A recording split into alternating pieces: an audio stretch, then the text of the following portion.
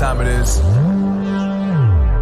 Marvin Devine, Huber, Axel, and you know how we do.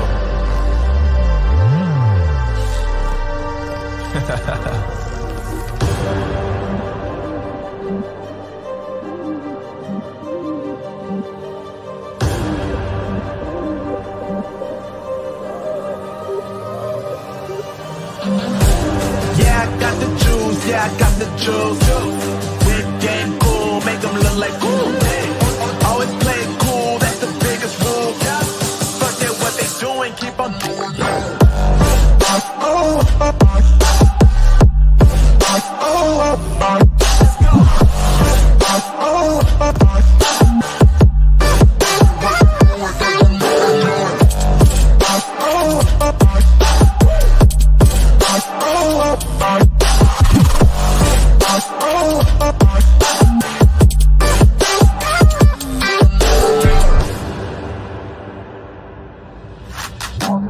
I've been making loot since like 22. Ask me how I made it right here in the booth. I'm always pursued cause of what I pursue. That's greatness, yeah, I gotta make it, I got things to lose. Boy, wanna get in my crew, boy, you can't get in my crew. Me, Axel, and Huber, way too fireball. When this joint drop, better call the troops. And when you hear the drop, better raise the roof. Better raise the roof. You already know what happens when we link up. Let's go. Yeah.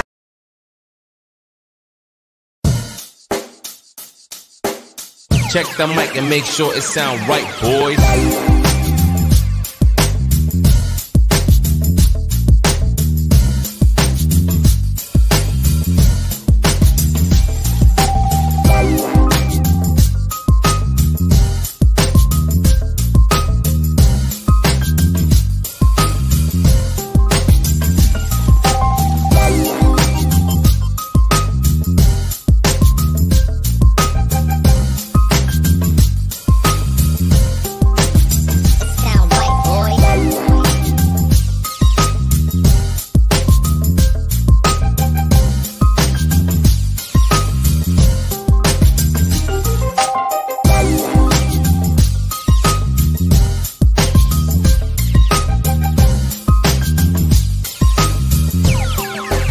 It sound right, boys.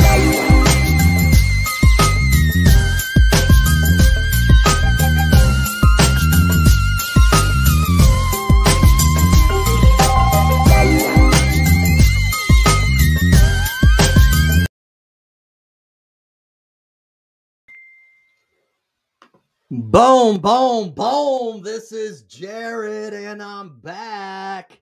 Hey guys, man, thank you for showing up. All right, thank you for tuning in. All right, don't be stingy. All right, please share this. All right, smash that share button. All right, because we need to get this story out there. All right, you're in for a treat. Put some Cool Whip on it. All right, it's going to be sweet. All right. So I've got a good show tonight. We've got a terrific interview. All right. I've got Josh Allen here tonight as the kidney patient we're spotlighting. All right. I'm the host. All right. The Warriors Quest show. You know how we do. All right. And on the Warriors Quest show every week. All right. We spotlight a kidney disease patient, a kidney warrior. All right. Who's looking for a living kidney donor. All right, and tonight we have our special guest. Our special interview is Josh Allen. All right, and so I'm going to bring him on. All right, Josh Allen is from New Mexico, but he's living in and around the Seattle, Washington area. All right, so man, I'm super excited to get this going. Hey, look, thanks for watching. Kay Blanchard is watching. Hey, what's up, Steve? All right. Hey, Steve Belcher's watching. Thanks for watching, Steve. All right, everybody, please, if you're watching, please share this. Let's get this out there. All right, please don't be stingy. All right, so let's get this information out there so we can spotlight this kidney warrior. Get this shared. Comment, please. More comments. let's make this interactive. Ask a question. All right. You know, I'm gonna show your question on the screen if you ask a question. And we're gonna make this interactive, and we're gonna make sure that you get his story out there, Josh Allen's story. All right. So you know how we do. All right. We're going to get this going. All right. We're gonna rock this tonight. So I'm going to do a very, very special intro, a VIP intro for our guest. I'm going to bring him on.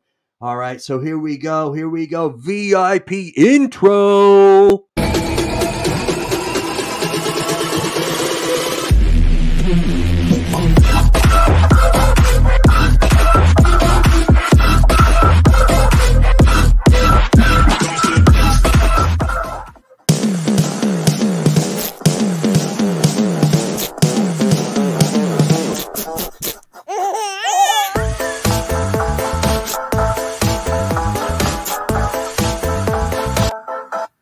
Hey guys, hey, thanks for coming on. Thanks for joining me on the Warriors Quest show. Thank you. I really like that intro. It's a really fun one. Thanks. It's a little whimsical on the end, huh? Yeah, I love hearing that baby. Is it laughing or squealing? Yeah, or it's giggling, right? Yeah. Yeah, people like that because in the beginning it kind of builds some momentum, and then on the end it kind of tapers off and it gets a little whimsical. So thanks, man. I put that together myself, and I thought if at the end with the curtains closing, it would be funny to add a baby giggling, laughing. Yeah, I like it. All right. So we were talking offline just a little bit, and, and I'd like to kind of put you guys solo and introduce yourselves. So you had mentioned that you're from New Mexico originally, but now you're living in and around the Seattle, Washington area. So tell us a little bit about your background, like, your origin story. I always say that every hero has an origin story, right? Even Bruce Wayne, when he was growing up, had something that made an impact before he became Batman, right? Well, I want to hear your origin story. Tell us how you grew up, and then kind of how you guys met, and let's kind of go from there. All right. Okay. Yeah, so I grew up in a small town called Gallup, New Mexico, probably forever when I was young. And I moved to Seattle when I was about 23 years old. What actually brought me here to Seattle is my wife behind me. She's born and raised here, and she came to Gallup to teach. And she was teaching a 7th grade science at a middle school there, and I was substitute teaching a math class next to her. And when I first met her, I actually thought she hated me. She has what we call RBF, and she was what is that? Resting beautiful face. And I'm just playing. I know what it means, but I was just trying to see if you'd actually say it. Yeah, I'll be nice. I'm also in hand reach, so. And she was down there, and finally one day I go in the coffee room. She was eating lunch, and I was like, "Oh, I guess I should talk to her." So I looked at her and said, "Hi, how you doing?" She said, "Oh, good." I said, "Oh, what are you eating?" She goes, "Oh, I was eating lentils." I was like, "Oh, it looks like dog food." And we started talking a little bit more, and one thing left to another. We started hanging out, and then we started dating. And I was so shy on it, I didn't actually lean in first. She did, and she kissed me, and the whole time she's kissing, I'm like, "Okay, what do I do? How do I do it?" And then led to that, and she got a call, so we started dating for about a year in Gallup, and then she got a call to interview in Seattle at a school here, and she interviewed, and it was offering quite a bit of money. And while she's doing that, I was having issues with the school I was at, and with the job, I just wasn't getting the sub calls. And I was like, you know what? I said, if your parents are willing to have me as well, I said, I would love to be able to go to Seattle with you. She said, okay. So she interviewed, got the job, and we moved to Seattle. So that's kind of how I ended up in Seattle. And I moved here with no school, no job, anything like that. And I said, I'll come anyways. So I moved here to Seattle, and I started off at a middle school in Renton as the ISS guy, or the school suspension supervisor. So anytime a kid get in trouble, get suspended, whatever, they came and they saw me. So that was my job for 2 years. And that was actually the first job I interviewed, got it. And I actually got while doing that, I got my ed degree at WGU. So I went to school there for 4 years. And it worked for a while. And one of the other reasons I actually moved to Seattle was the healthcare. The healthcare in Gallup, it's very spotty and there were issues. And what I found out is they put me on CellCept and they were just keeping me on CellCept, keeping the immune system away because what I had was NPGN.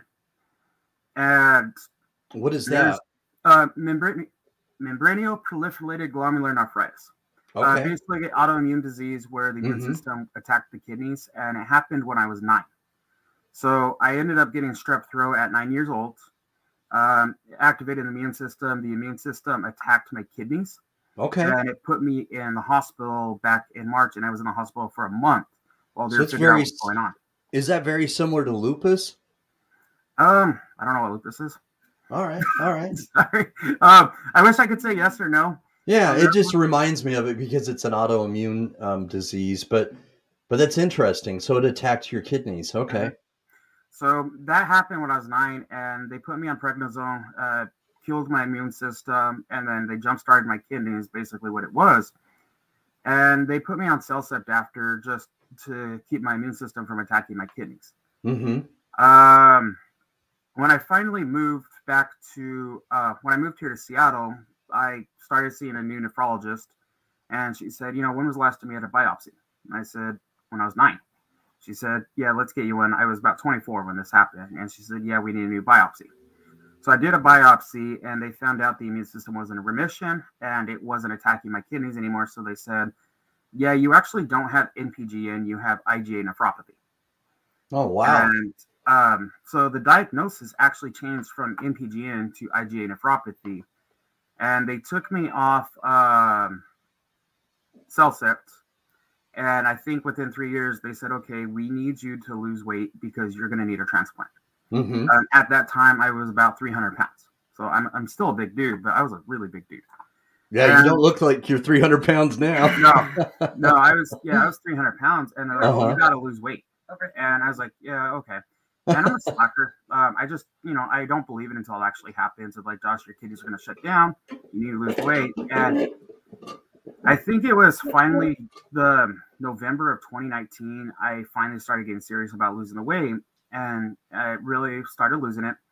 And I think December of 2019, they're like, all right, Josh, your kidneys had enough. I think my creatinine level was at like 12.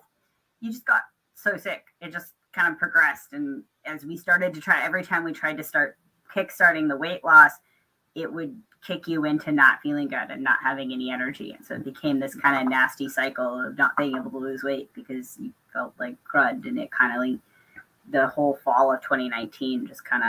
Yeah, it took a lot of me. It just escalated to I can only imagine. You could do anything. You were sick. Yeah. More days. And it was a big push. I'm a person where I don't like not doing anything. And for me, my doctor said the fact that your creatinine, you were able to get it to at least a 12. She said most people, we put them on dialysis or transplant like at a 5. And they said you got it all the way to a 12 before you ended up having to be on dialysis. And it was to a point where I think in January they said we need to talk about dialysis. We need to get a port put in. And February came, or end of January, they said we got to put the port in, and we did it. February 13th, we put the port in. February 13th. February 13th. That's not a lucky number. Well, it's funny. The next day we went to a concert. No. Oh. 2 days. Sorry, 2 days after we went to a concert. And it was the last concert we went to. It was I'm a jazz guy. I love jazz, and we went and listened to Mindy Bear. So we went to a jazz concert 2 days after having the surgery because I was like, no, it's Valentine's Day. We're gonna go do something. All right. So I was in pain. I was tired. I was exhausted, but I was not missing that concert. And I was actually very happy because who knew that would be the last concert for a while. Mm-hmm. So we did that, and we had the port put in February 13th, February 16th, we did the concert.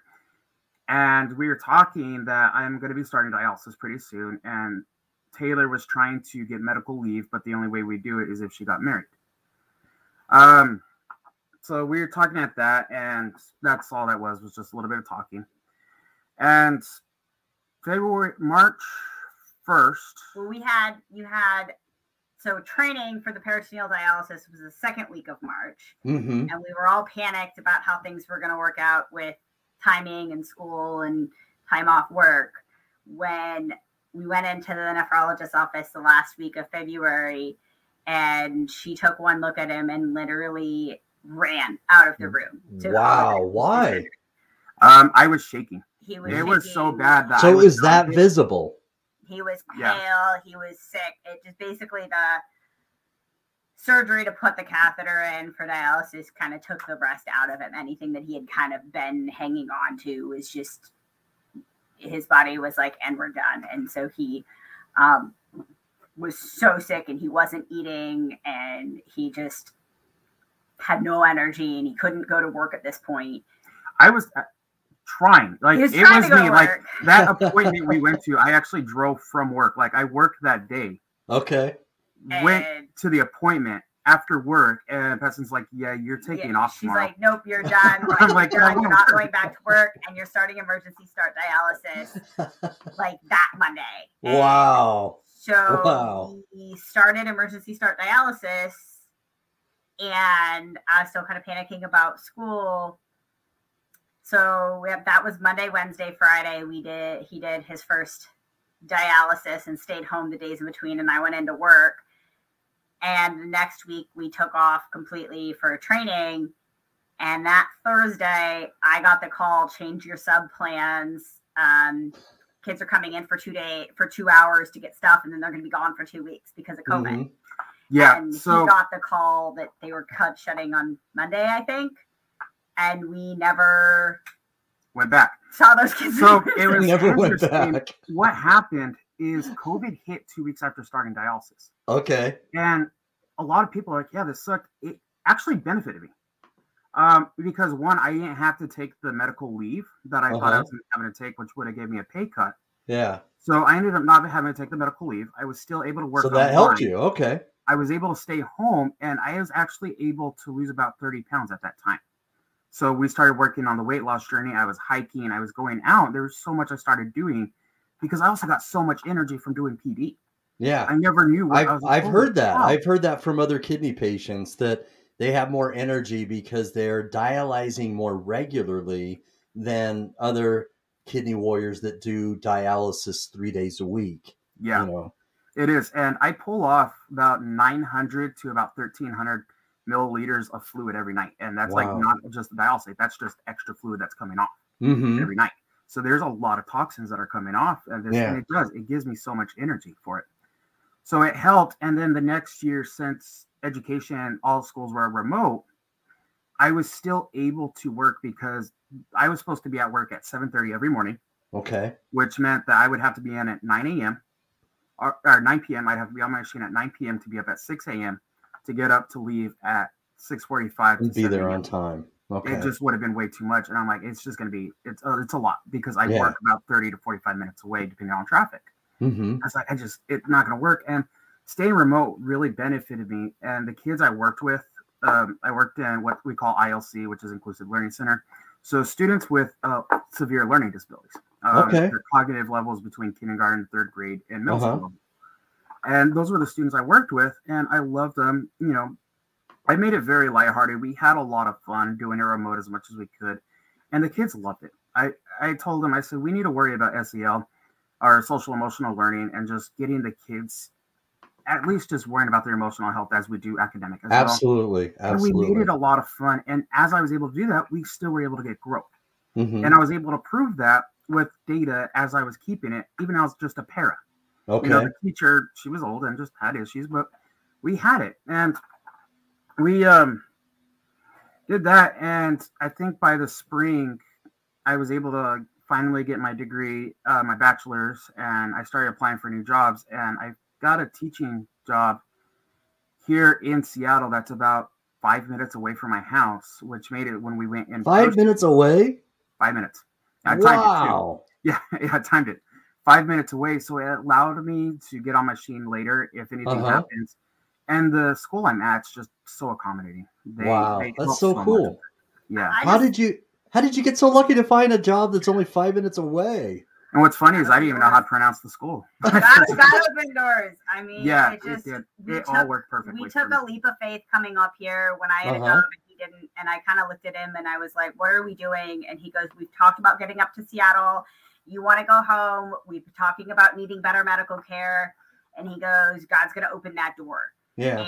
And he goes, let's take that leap of faith. And we did. And like he said, he got the first job and it just played out. And when we both last spring actually started looking at new jobs, and because I had a really long commute too, and it was really hard as his primary caregiver, when he started to get sick in November, and I was trying to split my time between my kids, commuting 45 minutes plus to work, taking care of Josh and figuring out, you know, can I get home in time if there's a problem or what, or how am I going to do this? And it just started to really take a really big mental toll on both of us.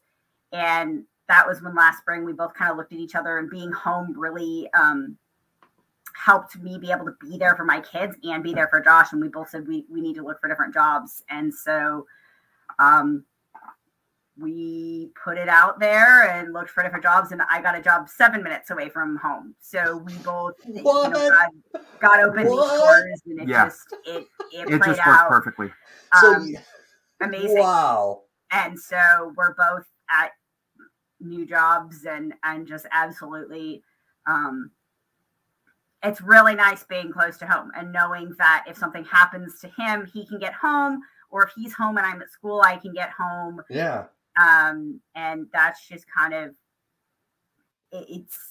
this whole journey has been a lot of ups and downs and sideways. And like, we think we're on this path and all of a sudden we're not on this path. And, but we've got so much support, and, you know, things like this will just kind of happen where we're like, okay, there's a plan. And we've had a lot of, ups and downs, even just in the last couple months as we started this transplant evaluation journey and looking for a donor. And we just are kind of keeping that faith that like there's someone out there and it's going to work. And I just want to make a comment. Somebody had posted something about it's important to show the different options of treatment that's out there. And I think that's I'll put that up again. Right. Yeah. Because that made a big difference in our life. When we heard dialysis, both of us really only knew about chemo, and we were really, it was hard. It was really hard. And once they started to say, here are these different things, we realized that the only option I had in Gallup was hemo. That's all that was. That's all they talked about. And it was once your kidneys are done, you go on hemo. There wasn't ever really talk about a transplant, peritoneal or anything. It was literally hemo. That's all I ever heard. Hemo until you die. And to me, I used to say, you know, I'm not doing hemo. I said, well, my kidneys are done, I'm done. And when peritoneal was offered to me, and it was offered, you know, this is everything you could do, and I looked at the benefits, I was like, you know what, this is worth it. I said, this is something I'm willing to do. You know, it doesn't mean it's easy. I mean, it's hard. It is really hard. I mean, I really miss being able to stay up till 10 p.m. doing whatever I want and not having to worry about, okay, what time am I going to get up in the morning? Or, you know, oh, I'd love to go stay at this one place, but I got to lug a 30-pound machine, and how many boxes do I need to take with me? And, you know, there's so much that goes into it. I've gotten really good at packing the car. Yeah. Really good.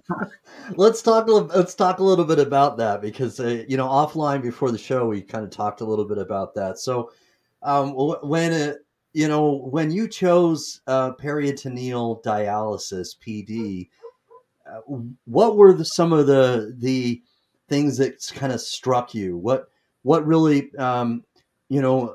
made you decide, hey, this is going to be more for me, and this is going to fit, this is going to be a better modality for me? One of the biggest, I think, would be the freedom that it offered. Like I said, I teach full time. I'm working on my master's degree, and I'm going to school full time. And there's other things I want to do as well. And I felt like if I did hemo, it would have just taken so much energy out of me, because it's taking blood out of you. Where peritoneal, it's just filling your belly with water or sugar water, right? All this stuff as a magnet, and then draining it all out every night. And what I call it belly urine. Belly what? That's what I call it. Belly urine. Belly urine, because that's what it is. If it really is. Yeah, essentially. Yeah. So I called belly urine. I said, Yeah. I'm going to dump my belly urine. It just came out. And, you know, And it stuck. it That's stuck. what it is. And it does. It does exactly what, you know, Yeah, your kidneys are supposed to do. Yeah. It lets us be spontaneous. We just, I don't know, a few weeks ago, we have a cabin that we like to go to, and we'll go for a day or 2 days, and sometimes we'll go for like 3 or 4 or 5, and it'll kind of extend. And so the idea of having to like be back in the city for this schedule was just, it was really defeating. You know, the purpose of dialysis is to live, and there's living, and then there's really truly living. And yes. I think that sometimes we get lost in the difference of those things. And even when we started PD and we chose it because of the ability to be spontaneous and to live and that kind of thing, we did a little bit of that, but it wasn't really until actually this last August when it started to kind of hit us that we've been doing this for 1.5 years, and it got really tedious and really tough that we looked at each other. There was a meteor shower, and the best time to see it is at like what? 2 a.m. 2 a.m. And I had kind of said, well, what about your dialysis? And Josh goes, what about it? I'll still do it. Yeah. So we drove. Her family owns a cabin in Port Gamble, Washington. All right. I when I was scrolling your Instagram, I think I saw a little bit about that. This will be interesting to hear. Yeah. First, I gotta say, because I saw this on. Hi, Mom. Sorry, I just saw that. Right. So the place we went is called Deer Park in the Olympic National Forest because it was the place that was the darkest that we could find, and it was 2 hours away. So I said, all right. I said, if I could get on at 4 a.m., I said, I'm off my machine at 1 p.m. And I said, we could do some stuff at that time. I said, so we'll leave at midnight. We left at like 11, I think. 10:30, 10? maybe. Yeah, I think it was around 10. We got all the way there. We stayed there for about 2 hours, 2.5 hours. Got the photos I wanted because I just bought a new camera, and I love the new camera.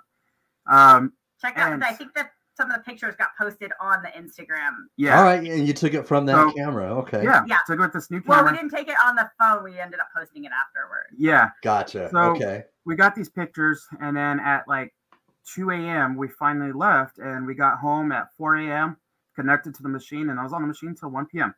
I heard it from my kidney nurse because she called me like, you were on at 4 a.m. Why are you on? I said, but I got to show you the pictures I got. They're awesome. And now they want a picture for the office. That's what you were selling, huh? Yeah. So we do stuff like that. And that's a lot of what kind of sold me on PD. Okay. What else sold me on PD is I know with hemo, there's a giant needle. And I just don't do well with needles. I'm like, I can't stand them. I get stabbed every other week. Yeah. She gets to stab me. So I said, just take your frustration. I'm nice. So how does the missus feel about the needle? How do you feel about it? She likes stabbing me. She enjoys it. But for the hemo, it is a bigger gauge, I think is what it is. And I just don't do with IVs. And basically it's like having an IV done every other week. And I'm like, no, if I don't have to do needles and I don't have to get poked every other day, then I'm fine having a freaking port come out of my belly. Yeah. It doesn't bother me any. So that's kind of the reasons why I decided to go with PD instead of hemo. Okay. All right. So I get to be the needle stabbing for. I was just going to ask that. Yeah. So you were both involved with the training then, right? Yes. Yeah, it's very much, we joke and it's not a joke that it's a family affair. Yeah. We have a little dog. I saw somebody ask about the ribbons in the background, and that was actually, we won that in agility with our little dog that we got from New Mexico. All right. I saw the paw print, above one of those frames, and I thought it might have to do with the dogs. And so we joke that it's a family affair because she's trained now so that when Josh grabs his dialysate bags and she hears the wrinkling, she knows that she has to leave the room.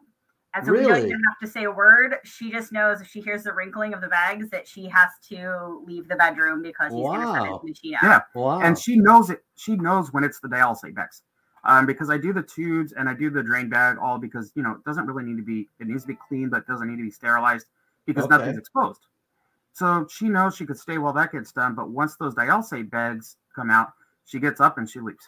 Really? The next thing I'm trying to do is totally understands that when the equipment and everything is kind of moved aside or something that she can come back in. Yep. Yep. And then she knows when she can come back. So that's Wow. her part in it. And my part in it is I do a lot of the needle stuff. So before I decided I wanted to be a teacher, I was originally looking at going into medicine. So it doesn't make me queasy. Okay. All right. I find it kind of interesting. So it's my job to do. He gets heparin in his dialysate bags twice a week to keep the fibrin out of his catheter. So I do that. He gets Mircera, which is like hemoglobin. So it helps give him energy and helps his body with the red blood cells and iron. So he gets that every other week. And then he gets testosterone every week because kidneys also work with hormones. Right. And so it's messed up all three of those things. Well, the Mircera and the hemoglobin and the testosterone. So that kind of becomes my job in it, is to kind of do those pieces. So I keep her happy. Okay. We've come up with a really good kind of system. It's not something that you can do alone. And I mean, we've got a really good support system too outside of this, but it's really a team effort, a joint effort, because it's a lot, and it's a lot physically, and it's a lot mentally, just kind of negotiating the time. And we get a lot of freedom, but we have a lot of limitations too. So it's just right. You know, and you make a good point. I like that you know that it fits your lifestyle better, the PD, and that it gives you more energy, and that it does give you some flexibility, but there are still some limitations. Like you still have to pack it if you're going somewhere, and you still have to plan for, how long are you on it for? Is it 10 hours or 9 hours? 9 hours. Okay. 9 hours. So you literally have to plan ahead that you have to be on it for 9 hours. Yep. So there is, even though you have probably more flexibility than someone who's on hemodialysis, there is still, things that, that you have to kind of plan for. You know what I mean? You're picking up what I'm putting down it's not necessarily a bowl of cherries, right? It's hard. Yeah, it's work. Easy. And there's days where it's just like, I feel like giving up, and I can't do this anymore. And I'm like, it's temporary. It's temporary. I'm going to get that kidney. And when I do get down, my kidney nurse and, my nephrologist and even my mom, a lot of my family and friends, they tell me, they're, Josh, you're going to get the kidney. It's not a matter of fact if it's when, it's going to happen. So, and I think I have lucked out. I got to give my nephrologist a lot of props because nice. She's very considerate of the emotions, and what's the word I'm thinking of? She's very considerate of me, I think, is what I'm going to say right now. There's another word I'm thinking of, but empathetic. There we go. Empathetic. Okay. Very good. Very good. It really does happen. So Shane said he does 5 cycles, 3,000 milliliters. I do 5 cycles, 2,300 milliliters. All right. It seems, I actually dialysate short, so I'm able to do the 9 hours. And it is. It's about scheduling, and I hate schedules. I am not a schedule person. I can't stand it. You're not structured? You don't like structure? Oh, no, I am not structured at all. So this is making me become structured because I'm like, okay, I need to be at work at 8 a.m. So I need about an hour to get stuff done. It's going to take me about 5 minutes to get there. So I need to be off at 6:30 because this dog wants a walk every morning, and I can't leave unless I give her a walk. So what's by the way, I'm a really big DC Marvel comic book superhero fan, and I see that the collar on her is Captain America. Is it a she? I almost remember you saying it. Yeah, using, it is. Yeah. This is her 4th of July collar. She actually has one that says "My dad is a kidney warrior." Oh, really? But, it has goose poop on it right now. But she decided to decorate it with some yummy smells, so it's in the laundry. Okay, all right. But she does sport her kidney green most of the time. This is actually her 4th of July. She sports this collar in July. Nice. To sport some red, white, and blue. But she's very nice. It's also her backup. She added some extra green to her. And what is your puppy daughter's name? Angel. Angel. I love it. Angel. He's such a Yeah. pouty. She's well mannered, very good tempered. She is very tempered, and she's been like this since we've got her at 6 months. She's just been so calm and very mellow. Yeah. So she's really one of the big reasons we keep going. And Josh, are you her person? I have to say yes. It's supposed to be Taylor. Taylor is actually the one that bought her, and it is Taylor's dog. She was supposed to be yours, Taylor? Yeah, but she's really protective of Josh. Honestly, she can tell when he's not doing well before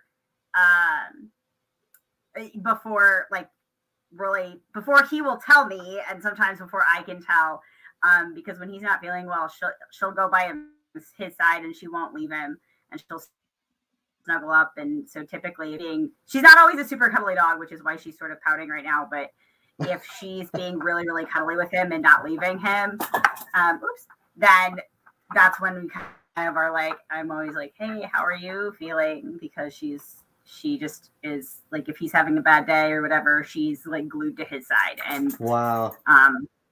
Yeah. And she's been a big reason. We got an amazing dog that's gotten him up and walking. And the way we got her is she was left abandoned in Gallup. We have a hospital called GINC, and she was abandoned as a. We don't know if she's off the reservation or what. And she was found. We went to the Humane Society looking for a dog. I was looking for a St. Bernard Rottweiler mix that I wanted. And right next to it was her. And Taylor saw her, and she was just looking at her. She was the quiet one. And Taylor was like, I like her. I really want her. So we got her. We talked to the people, and we got her for $100. That was getting her spayed, her shots, and everything. Wow. For $100. Wow. Yeah. They were trying to transport her to Colorado. And the Humane Society in Gallup, they are an amazing place. They are a no-kill shelter, and they try to adopt the dogs as much as they can. They do a lot of transporting out. Yeah. They had just started their transport program when we got her about 5 years ago. And now they've really grown it, and they'll transport dogs all over. Before it was just to Colorado. Wow. Now they transport them all over.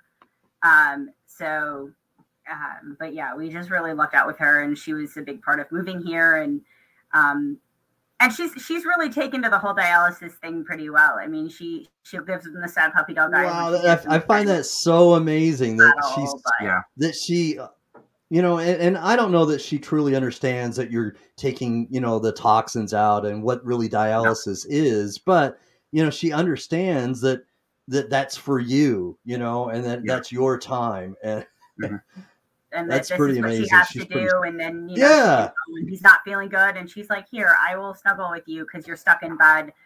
You know, right? Like I said, you know, he's got good days and bad days. You know, sometimes we hope for a good day and we end up with a bad day, and sometimes it's dialysis is like a box of chocolates. You're never really sure what you're going to get. Well, yeah, you know, many kidney warriors that I've interviewed have actually compared it to a roller coaster ride, you know, and that's, you know what I mean? Because there's one good day, you know, and then you have a bad day, and then you may have two bad days, and you may have, you know, two days in a row that are semi-decent, you know, and so it's just kind of a hills and valleys sort of thing, right? Yeah. Yep. And the best way I explain the bad days, because people always ask, you know, what is it like? You know, I said, it's tiring. I said, imagine taking a 30-pound weights, putting him on a rope, and dragging the 30-pound weights everywhere you go. I said, it doesn't seem like it's a lot. Wow. It doesn't seem like it's a lot as well. But the more and more you're having to do it, the more and more you're going to get tired. And that's how I explain what it's like having those bad days, is you're just dragging around weight, and it just gets so tiring after a while. You're like, I just gotta stop. So wow, that's a great way to explain it. Yeah. Yeah, that's a really good way to explain it. I've heard other people use like this spoon sort of analogy. That have you heard it too? Yeah. Yeah, that's funny. Right. Yeah, and I like that too. But I like the way you've explained it. Is that, you know, it's well said, well put. I like that a lot. I think that it's you know, I think it fits well. It really does, because you know, for somebody who isn't connected to kidney disease that's watching this right now, a potential living donor. All right, you know, cross my fingers. If they're watching this, you know, we want to have them, you know, I always say they can't totally understand.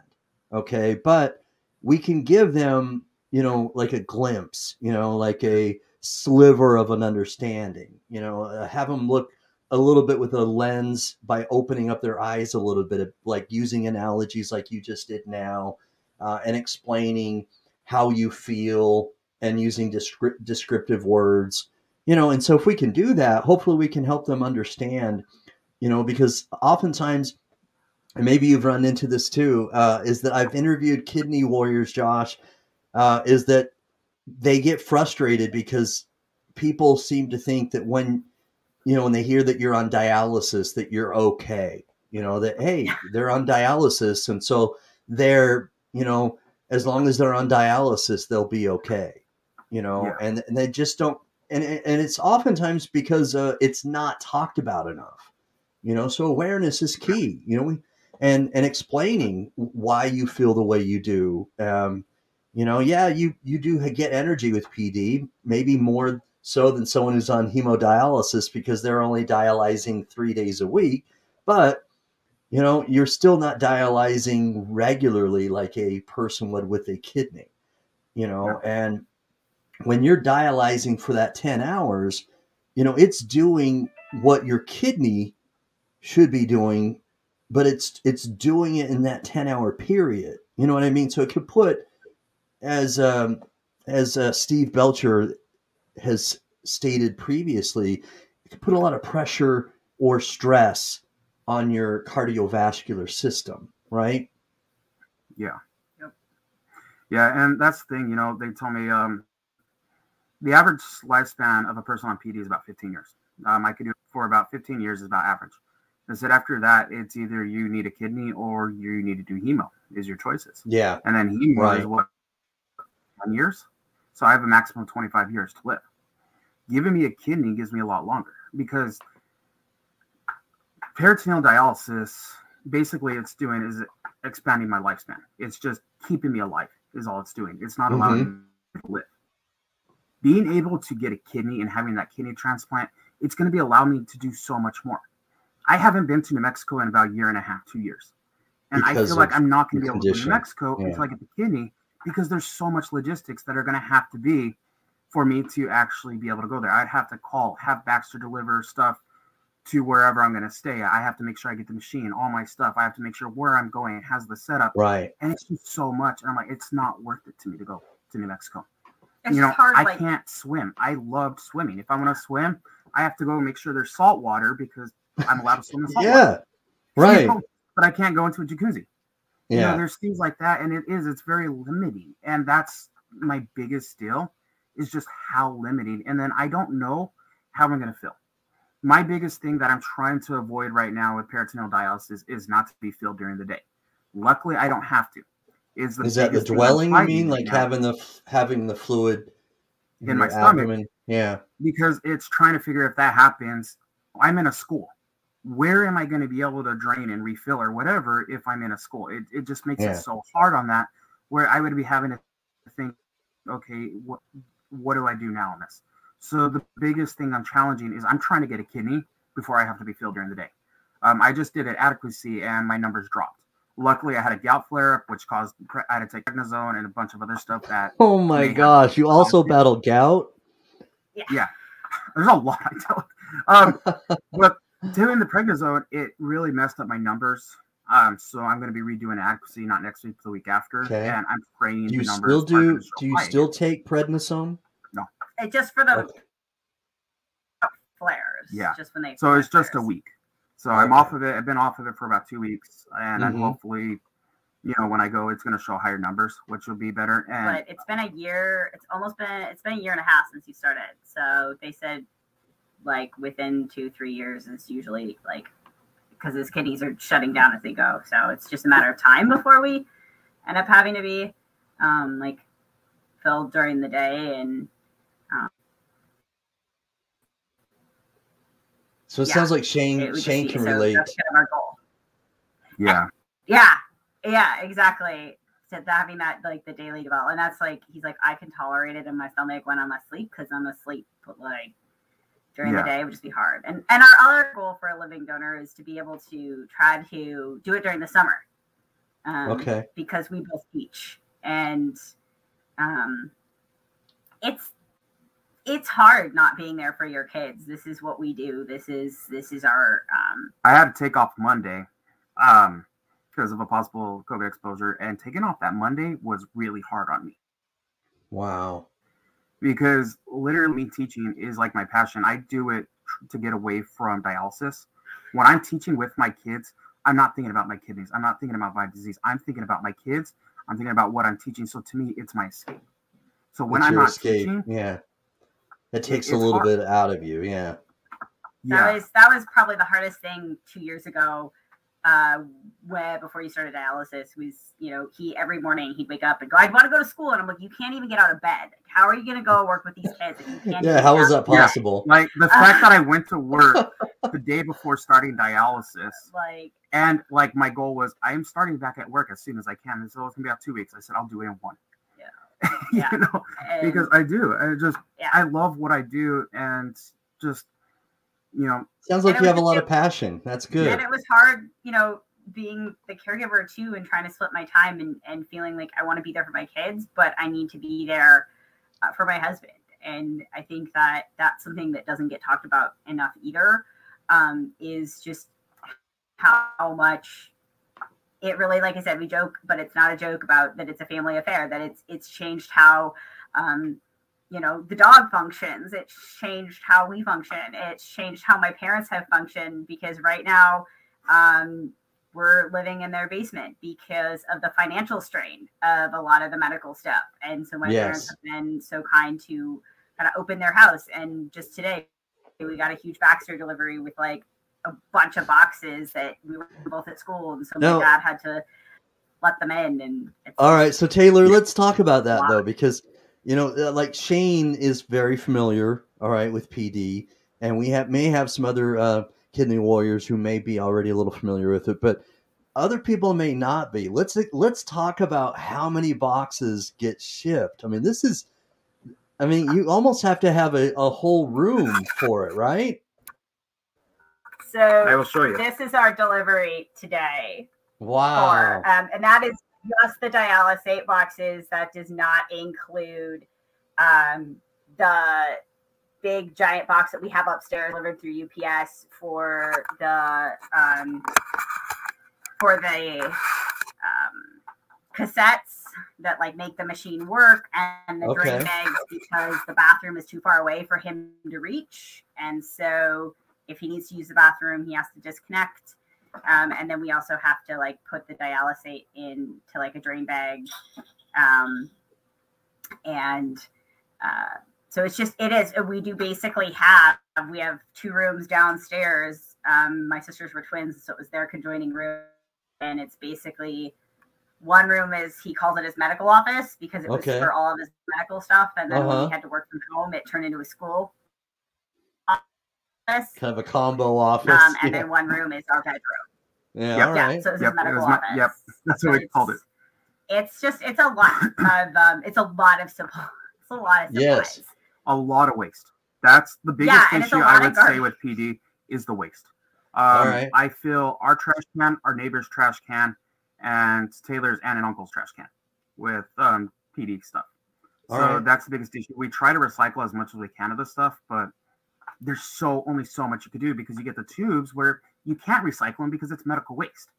Right. So I think that's the biggest issue I have with PD, is just how much waste is involved. Yeah, it's really hard to get rid of that. Yeah, go ahead. So I was just going to ask, Steve Belcher had questions. It sounds like Taylor saw it. So do your students know about your kidney disease? Okay. Yep. What kind of discussion did you have with them about that? I went into the class. I said, all right, guys, I need you to listen. They said, what? I said, all right, your masks need to be over your mouth and your nose. You know why? They're like, why? I said, because I'm on dialysis. I said, so if you want me to stay in here teaching you, your mask needs to stay on, because I get a COVID, I'm out. Never had an issue with it. And that was basically it. They're like, you're on dialysis? They're like, yeah, what is it? I said, basically my kidneys don't work, and I have a machine that keeps me alive. They're like, yeah? I said, yep. Any questions? No? Okay. No. So I don't really dwell on it at my work. They're aware Yeah. of it. My students are aware that I do it, but it's not the main focus that I do Right. with it. Yeah. My employees, my the middle school director, and my co-teacher that I have, they help a lot. When I go to my appointments, they're able to cover what I need. They know if I'm out, I text them, hey, I'm going to be late this day because I'm on machine late or whatever like that. So the school has been very, very accommodating for me. And just having them and the Northwest Kidney Center here in Seattle have been accommodating. And we communicate, all three of us communicate, and Okay. it has worked so well. Where I get my kidney appointments at 4 p.m., the place closes at 3:30. You know, they work with me at 4 p.m. That way I could get from my work to the kidney center on time.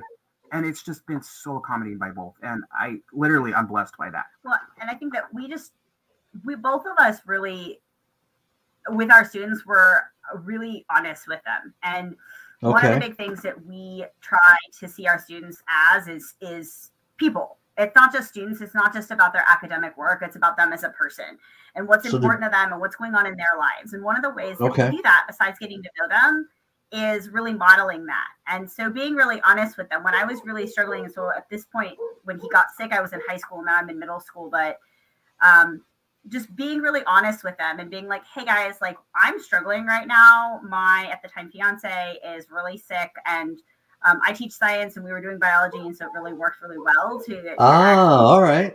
So aside you could really kind of talk about it and bring in. All right. And then the kids were really interested because it was something that was kind of happening to me. And so, but just being honest with them about like, hey, this is being, you know, I'm struggling right now. And I've been really honest with the kids too, like even just like a week ago, now I'm in middle school. And so again, being honest with them the same way Josh did, it's like, hey, you guys have to be really careful about these masks because here's the deal. And then giving them an opportunity to ask questions about what does dialysis mean? What is kidney disease mean? And just answer their questions kind of as they come up. And I've had the experience in years past where they might not have questions right away, but it might come up later. And then they'll ask them, and just using it as kind of that educational opportunity. But then also saying, like, I had one kid say, okay, well, how often are you grading? So I said, well, my goal is, you know, every other week I'm going to grade. But I'm going to be honest, sometimes we have weeks where I'm at a lot of medical appointments for my husband, or he's sick. And emotionally, mentally, it's just not, it's too much. I can't, if we have a really big nephrology appointment coming up, it's emotionally too hard for me to try to be there for you guys during the day and plan and grade. And I can't do it. And I mentally need to take care of myself and take a break. And so really, wow. Where you will want grades in, and I said that there won't be grades in. The kids actually love it when you're able to show that you're not perfect. Yeah. No, I like that. You will get more out of these kids than trying to be the perfect teacher, be the perfect person. You're being real with them. Yesterday, I had to teach the kids how to turn a repeating decimal into a fraction. The textbook gave it the most stupidest way to do it possible. I had no idea how to do it. And I told the kids, I have no idea why this is doing it. It is stupid. It's ridiculous. Yeah. I'm struggling with it too. We went through it. And then today I said, you guys are going to be very mad at me today. They're like, why? And I said, you'll find out. So I showed them. I said, you want to know how? They said, you just stick it over 9. And they're like, seriously, that's it? I said, yep, that's all you do. And they're like, that was easy. I said, yep. And it is. It's showing that, there's going to be faults. There's going to be imperfections in the teachers. And the kids love that because it shows that they could fail. They could have faults. They could have imperfections. And it's okay. And that's what I did with dialysis. I said, there's a lot I go through. There's a lot I'm struggling with, but I'm still coming every day. So do you find that when you're both, or each of you separately, when you're being real with them and transparent, right?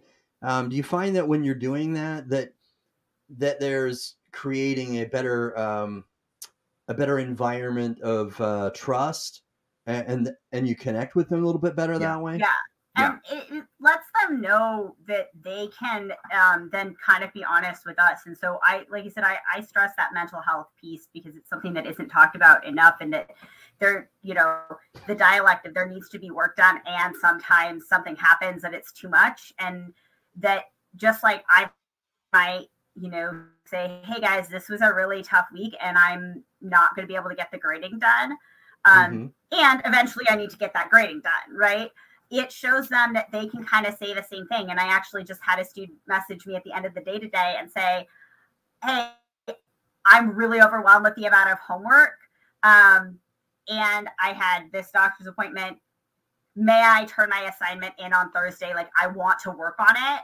Okay. And she was just really upfront. And I was like able to send back and say, yeah, you got it. Like, turn it in on Thursday. And so it allowed her, and this is a kid that I've had maybe, because we've only been in school for like 2.5 weeks. So I've maybe had like two personal interactions with her. Yeah. Very few interactions. And she felt safe enough to be honest with me because I was honest and open up with them about it. And so it was really important to me for them to be able to recognize, hey, I need this break and I need to figure out how I'm going to get it done. Yeah. So Steve's asking if you teach like in an urban school. Yes. We teach in Seattle. Yeah. We're like, okay.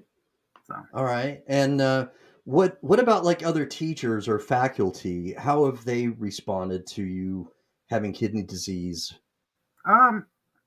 They've helped. They actually come, they ask me for help. The science teacher next to me, he will cover the morning classes if I need the morning. I co-teach 6th grade with the other math teacher. So we're able to combine classes when I need to leave early, especially on Mondays for my appointments. It just works out perfect. That's when I leave is right when we're able to combine classes. She'll take my 6th grade class. The director of middle school, she's able to help as well. So when I need to leave early, they're able to cover, they're able to do what they need. And they're always asking, hey, do you need help? Do you need this? Do you need teamwork. That? Yeah. And they're able to give me so much support that I'm able to get there.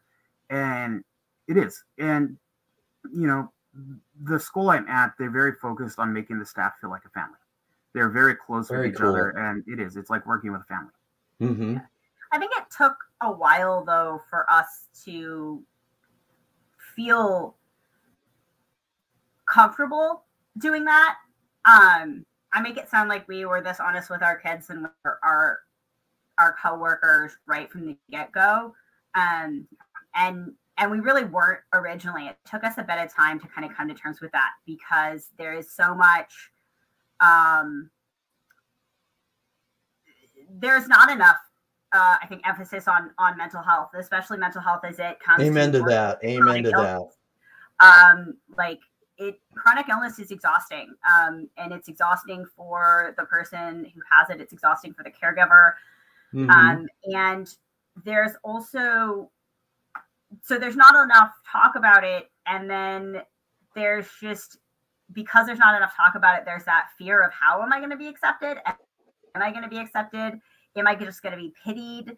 Am I, as the caregiver, going to just be kind of shot to the side? Okay. Like, oh, you're not with it.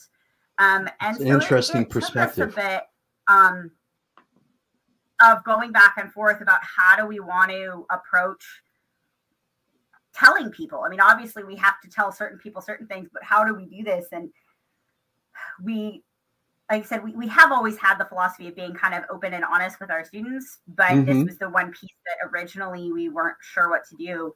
And a couple of years ago was when he would get really sick and my kids started being like, hey, why aren't you here to really see the difference? All right. Questions arose. They were the ones that were like, you told us to always be honest. And like, something's going on and we're worried and we want to like be there for you. And that was when Josh and I really talked about it and decided that we were going to kind of start to take that leap of faith and just hope that people would be supportive. And we were really blessed in the support that we've gotten, and maybe not everybody, but in, I would say, most people. And then, what was it, a year ago? We launched the Instagram. January. So not even a year yet. Yeah, it hasn't even been a year. Wow, it hasn't even been a year. It feels like it's been forever. And that was when we started to we had to kind of come up with a way to cope more. With the exhaustions of PD and just the exhaustions of everything. And Josh, actually, he said that he was going to start writing a memoir. What were you gonna You call really it? should. Right. You really A should. book. I mean, you still might write a Seriously. book. Yeah. But what were Honestly. you gonna call it? I can't Something remember. about like my year of 2020 or something Yeah, like I that. was gonna call it Okay. the 2020s. I think is what I was gonna call it. Just because just literally starting in January of 2020, it was just, and I mean with the world and me in general, and I was thinking like I'm gonna talk about what was going on with me specifically in 2020 and what was going on in the world. And then what's going on with the world? Guess what? I Yeah. was talking about doing the lessons, learning about PD, and Australia was on fire. Yeah. You know, it's just so much that happened in 2020 that you could literally anyone could write a book on it. So that was something we did, and we decided. And brother, I don't know would be that best. 2021 was any nicer, was it? It was a part 2. 2020 part 2. Yeah, right. It was the sequel. And what it was is we said, you know what, let's do an Instagram account. I said I was watching a guy named Peter McKinnon. I said he does Instagram. I was looking at the Instagram, and I was like, let's do Instagram. So I first did it with my original Instagram I have, which I just keep specifically photos, all my photography, and then we opened the second one. I said, let's talk about kidneys. I said, and the focus on the Instagram that I have is I want to make it to where people are aware what it's like going through kidney disease. And it doesn't mean like just peritoneal, because even though you get a transplant, it is not a cure for kidney disease. There's still a lot of fight you have to do. There's 3 different medications you have to be on while on kidney disease, because your immune system's now attacking that one little kidney that's keeping you alive. So transplants are not a cure. It's a prolonged of, guess what? You get to now do a little bit more. And we said doing this Instagram, it brings a lot more awareness of what it's like going through kidney disease. And I think that was the main focus of why we did the Instagram. I don't look for sympathy. I do not want sympathy for going through this. If I wanted sympathy, I would go take medical leave. I would go take disability, go on Medicaid, Medicare, and just do whatever I wanted to do. That's not me. I work full time. I go for my master's. I have private insurance, and I'm not even on Medicare right now, which I will next year because I have to. But it's because that's not what I want. I want to live. I want to do stuff. I want to put an impact on kids. If I'm staying home, I can't do that. Yeah. And that is what drives me so much to continue doing what I want to do. Wow. I love the passion. I love the passion. I do. Yeah. We just Taylor, you got to, and I got that feeling, when I was, looking at your Instagram, and you brought it today with your passion, Josh, and I like that a lot, is that, you seemed like a guy from your Instagram that you spoke your mind, and that you gets me in trouble. Right. But you know what? I like that though. I don't know what you're talking about. I like that though. I do, because the people that I most respect are the ones that speak their mind. Because the ones that don't, but they have an opinion, all right, and they don't share it with you, but they share it with somebody else, all right? You know what I mean? But the person who's honest with you and just speaks their mind, they're a straight shooter, and I respect people like that. And I think that, you're that kind of guy who's going to speak your mind. You're going to advocate for yourself, and then you're even Shane said it, it's amazing that you're working as a teacher, and that you're in the pandemic, and obviously you're being careful, and you're wearing a mask, you're making sure your students are, and stuff like that. But it's just amazing to me, because my wife has spent a lot of time to get her master's degree, and she wants to become a teacher. And, she wants to become an English teacher, and she's an adjunct. I think that's how it's said. And she teaches at a university while she's still working and with another job and looking for a teacher job. Right. But this is the thing that she said, is that she's looking forward to teaching. Okay. And she obviously, because she's spent a lot of time to get her master's degree, but what she's not looking forward to is that with just as an adjunct, she's only like correcting papers from one class. And as a teacher, like in middle school or high school, you're correcting papers from multiple classes. And so if I'm not mistaken, you're kind of in that category, right? Mm-hmm. I mean, that's just impressive to me. The other day. Yeah, that's just amazing to me that you're finding and allotting time or and delegating and doing that to fit it in and still do PD and do everything else. And that's just amazing to me that both of you do that. Yeah. An average middle school is about 900 students. That puts about 300 students per grade level. Wow. 2 teachers per subject, so it puts about 150 to 160 students per teacher. They divide that into about 5 to 6 classes. So you get about 30 to 40 students per class. That is what you're looking at. And you're doing a lot of grading. You have to grade a lot of these papers, and then you also need a plan. On top of the planning, each district and state has their own things that they're wanting. They're wanting lesson plans. They're wanting observations. They want evals. They want data. They want statistics. They want to know what's going on. And there's so much teachers have to put into that. So you have to follow guidelines and abide by their rules. Yeah. Yeah. All right. So you got to take a lot of the work home. You know, they say, oh, teachers, they work this. No. I'm actually, after I get off of this, I got to go finish doing my lesson plans because I got to give a test tomorrow. All right. So, yeah. There's a lot that goes into it. And the way I work at it. Mad respect. Thank you. Yeah, I get connected at 9:30. I don't go to bed till about 11:30 midnight because I have a little table and I'm doing grading. I'm doing my master's work. I'm doing whatever I can while connected. Multitasking. And that's what I do. It takes about 10 minutes. It takes about 20 minutes to set the machine up. It takes about 10 minutes to connect. That's doing all the stuff I need to do. Once I'm connected, I pull the computer out and I do whatever I need to do, grade, plan, whatever I need to do. And I'll go to bed about 11:30, 12 o'clock. Yeah. Although some days we have to make that earlier. It just kind of depends on how it feels. But I have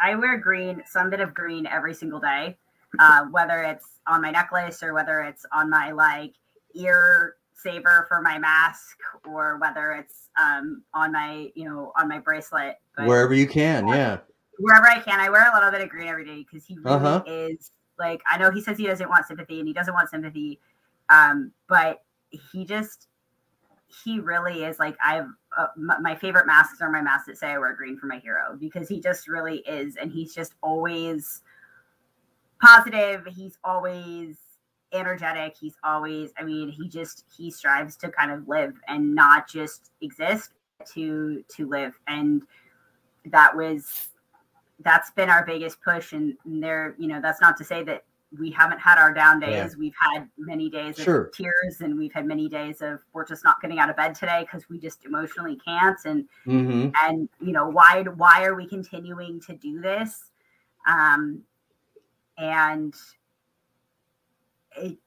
But it comes back to what do we want, and have we gotten what we wanted? And we haven't. We haven't been able to travel. He proposed to me in London, and we said London, like the UK. Yeah. It was right before dialysis. Yeah. It was June before. June of 2019. 2019, yeah.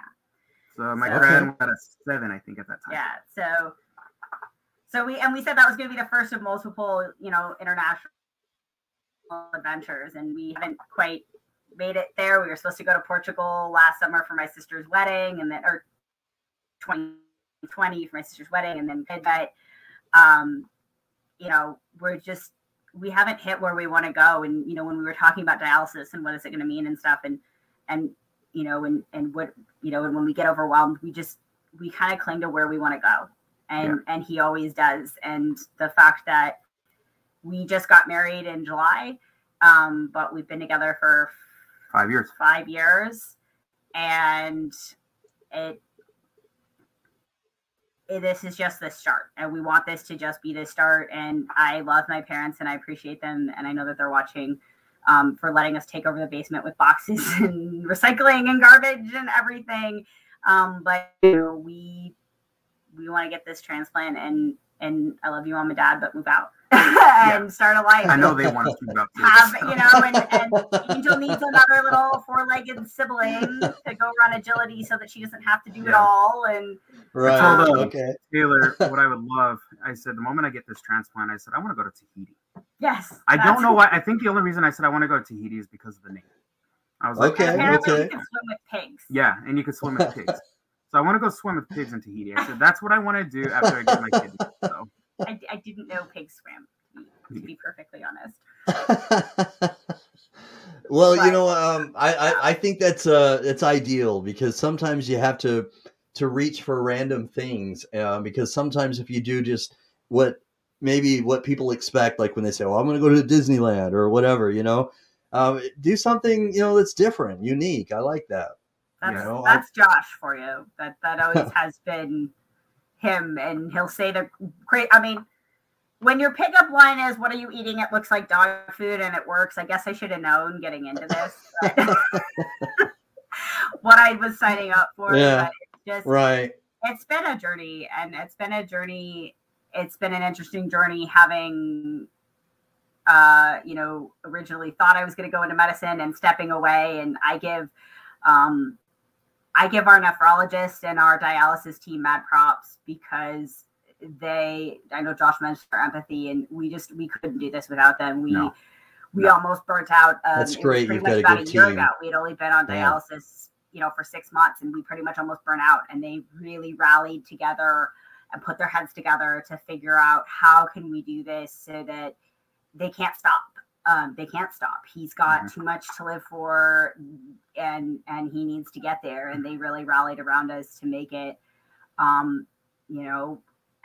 as doable as possible. And obviously they can't get rid of every challenge, but again, like they did what they could. They did what they could, and they did a That's lot. awesome. And it's what's That's allowing great. us to keep going. And they're good, okay with me man. decorating their clock.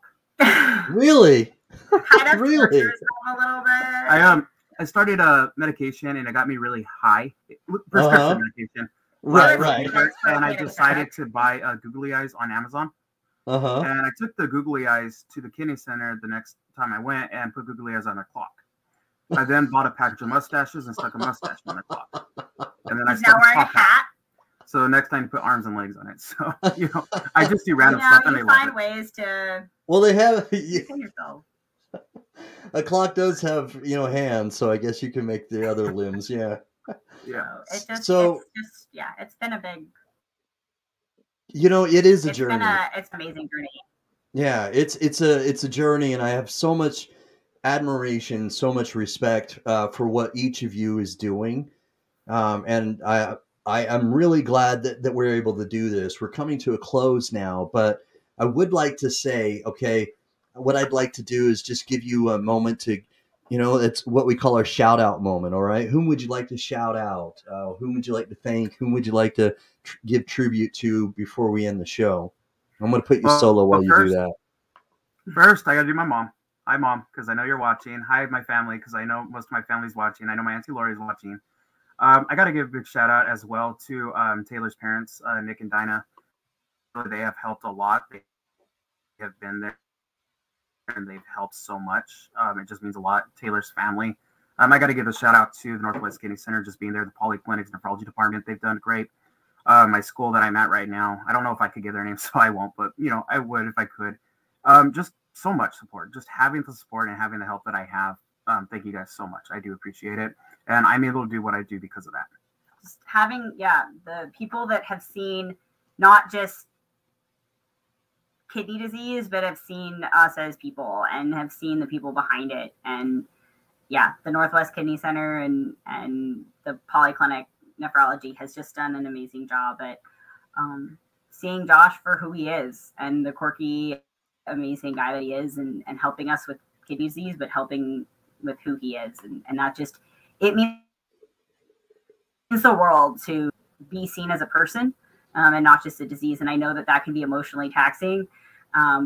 We lost one of our nurses from Northwest Kidney Center who decided to kind of take a hiatus, and I really respect her for that, because she was amazing, and she poured her heart and soul into her patients every day. And you need to take care of yourself too as a caregiver. So just our caregivers for giving so much of themselves, when we know it's tough for them to do too. It's just been huge. And it's made us be able to take this journey. And if there's a donor out there, whether you match A positive or whether you're a donor for another kidney patient, any donors out there watching, just a shout out to you guys. I have a cornea transplant, and so it's just organ donation hits us in multiple ways. So yeah, just thank you to anybody who's an organ donor, whether it's a living organ donor, or whether it's an organ donor, in the event of something traumatic. It means the world to both of us, everybody who it touches, to us and our families, and to other kidney warriors and their families out there. Yeah. Awesome. And even if you can't be, if those who tried, I need to make one more shout out to Grace. Yes. Okay. Grace is my pastor in New Mexico. The moment she found out she was my blood type, she went and got tested right away. And Awesome. She got all the way to the very last step to where it was the artery, and found out she was disqualified because one of the arteries was too small. Oh, and really? She gave so much, and she's the one that actually married us. She was the one who was the minister then. Okay. Yep. Yeah. And I got to give her, she's known me since even before I was born. She's known my family forever. And I just got to give a big shout out to her. And thank you, Grace, so much for trying and doing what you did. You do mean a lot, and I think about you every day. It means the world to us, and your faith and your support that the donors out there and that God has a plan just means the world to us. Yeah. So even if you're not sure if you can donate, yeah, it means the world. Yeah, for trying. Try. Biggest thing I say, even if it's not for me, it's for anyone. Just try, because they need everyone. There's too many people are dying because they can't get a donor, I think is what it is. And it's not just me, it's a lot of people. I think it's the best way to And do it that. means so much. Yeah. Amen. You're right. Thank you. Thank you, guys. This has been great. Very inspirational. And I just, again, I have so much admiration for your strength and toughness because of your journey so far and what you go through. I know it's not easy. I can only imagine, the roller coaster again that you go through. But I'm also elated that you have each other. That I don't believe in coincidences. I really don't. And I'm so happy that you guys have such a strong foundation together and that you build each other up. It sounds like a winning combination right there. Yep. I dare anyone to challenge us. That's right. It has, but yeah, that's right. He'll come out on top. He'll come out on top. He's a warrior. He won't go down. I'm sure he will. I'm sure he will. And I asked this to everybody. Okay. In the last, I did an impromptu show just on Sunday because within about, I'm going to say about a week, there were 3 kidney disease patients who had kidney transplants, and all 3 of them had been on my show at one time. So, so I asked this to everybody. Okay, is that whenever you get the call, whether it's from a living donor or from a deceased donor angel, either or, can you get the call? Hit me up and let me know about it, because what I also like to do, okay, I feel like it's a requirement that because it's such a big deal, okay, it's a second gift of life, right? Is that I always want to celebrate that transplant, and so I'll go live and I'll celebrate, and I did that Sunday with 3, and Steve Belcher and we went live and we celebrated basically gave thanks, and we celebrated that 3 kidney warriors had been, had gotten a kidney transplant, and That's awesome. and if I don't know about it though, I can't do that, and I want to do that. So that's my only small request is, find me, hit me up on Instagram, or wherever, Twitter, or YouTube, and just let me know about it so I can celebrate it. Okay. We will indeed. Yes. All right. Well, thanks you guys. Thank you very much for coming on. Later. I hope Thank you it's so sooner much. versus later. I really do, because God does magnificent things, and I know that sometimes it doesn't always happen in our time, but God's time. But I hope that His time is very soon for you. I really do. All right. I'll be praying for both. I'll be praying that you get a kidney transplant very soon, Josh. Thank you. Thank you. Thank you. All right. You're welcome, guys. Have a blessed evening. Okay. Thanks, you Thank too. you. Take care. All Thanks, right. everyone. Bye-bye. Hey guys, so thank you so much for tuning in. All right, so Josh and Taylor were great guests. We got a little glimpse of their journey. All right, man, to me, it's an inspiration. Um, Everything that they do and everything that they prepare for in regards to their jobs and the way they lift each other up is also it's amazing. I love their dynamic, and I like that he's so outspoken that he speaks his mind because that mental awareness is something that needs to be more talked about. And God bless him for trying to get more awareness for that. And I love that they're transparent with their students about what they're going through. So it's just so many nuggets, so many good things that they brought to the table. Really great show. Thanks, Steve. I think so too. It just very inspirational. So if you're getting to this late, all right, watch the replay and watch it all the way through, please. All right, because you need to hear the whole story from Josh and Taylor, the complete interview, so you can understand, all right, what it will mean for not only Josh but for Taylor when he gets a kidney donor. So if you don't have the good health to become a living donor, share this and donate a share. All right, please share this to a Facebook group or share this with Twitter, share it with Instagram, share it to, I don't know, on your text as a text message. You know, take a snippet from your computer and print a page out and put it on your bulletin board in your lunch, the break room, at work, wherever. Just do whatever you can to cast this out there to as many people as possible. You're very welcome, Rexanne. I'm so glad that we did this tonight because this is a beautiful story, an amazing story of two people who are in love, that support each other, build each other up, and they're building a life for each other. And we want to give him a second life, a gift of life. All right. So please be inspired, but act on inspiration. All right. Act on inspiration because many people are inspired, but there are fewer people that actually act on inspiration. So apply to be a donor now.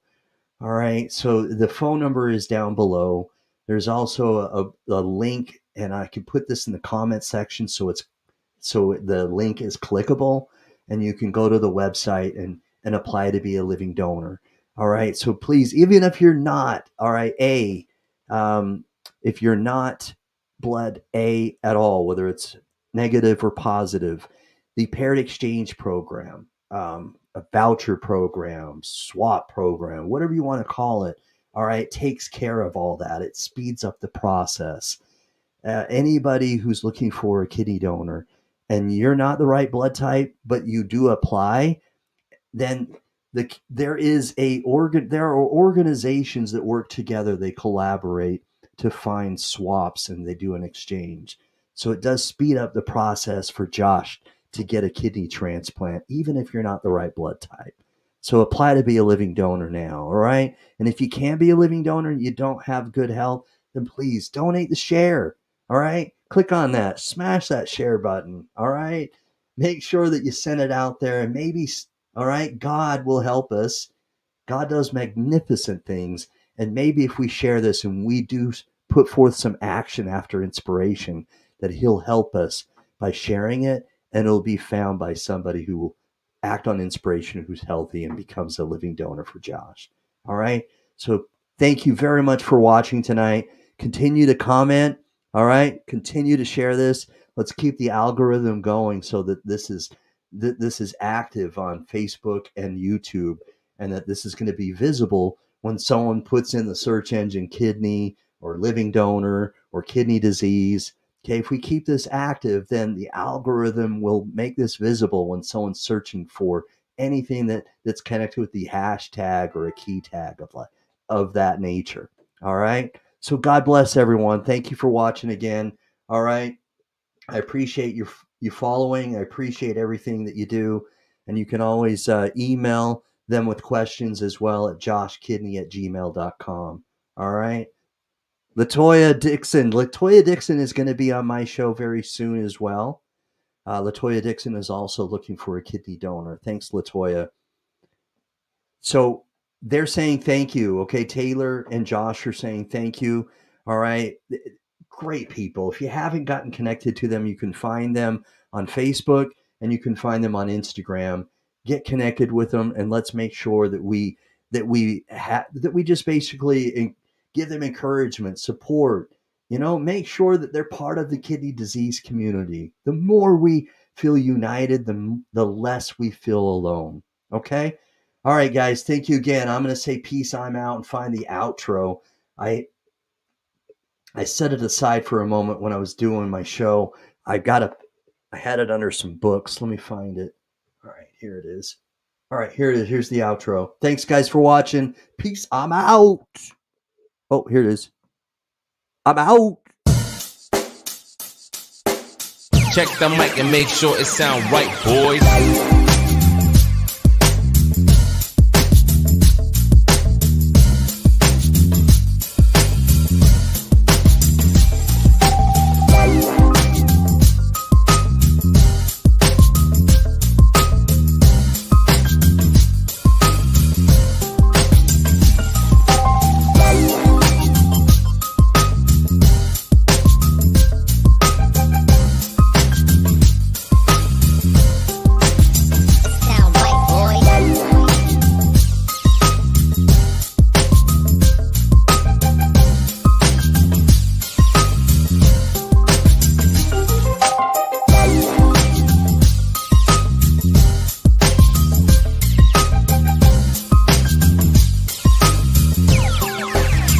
Sound right, boys.